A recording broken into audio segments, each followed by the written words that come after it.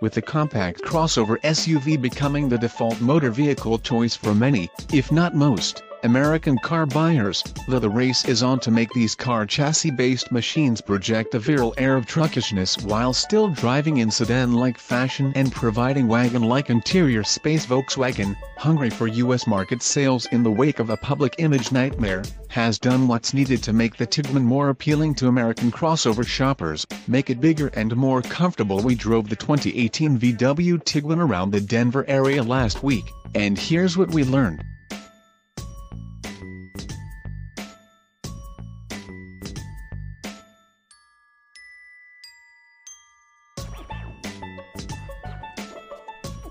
During the first decade or so of the SUV boom, big old body-on-frame trucks were the gold standard for mainstream American commuter appliances. They rode like Freightliners, handled like cement mixers, sucked fuel like container ships, and behaved so badly when driven like cars that American state governments felt compelled to create the puzzling Esuvee advertising campaign to convince SUV drivers that an Escalade didn't handle like a Malibu.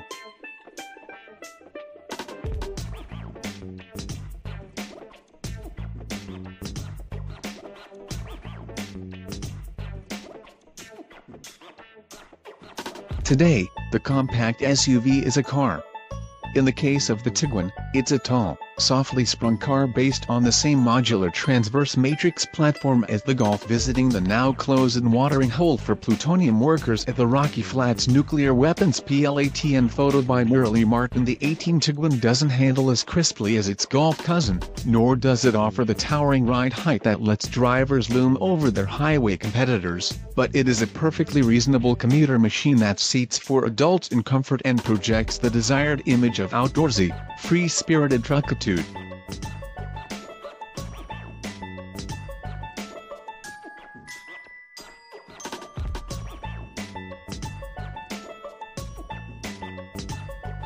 Technically, the 2018 Tiguan seats 7 with the optional third-row seats. Photo by Volkswagen of America. The second row of seats fits 3 passengers, though a larger than petite middle one isn't going to be very happy with the arrangement. The third-row seats come standard in the front-wheel drive Tiguans, while all-wheel drive purchasers must pay extra for the feature. In practice, any human larger than about a 10-year-old is going to be clawing at the windows in a desperate bid for escape after about 5 minutes in the third row.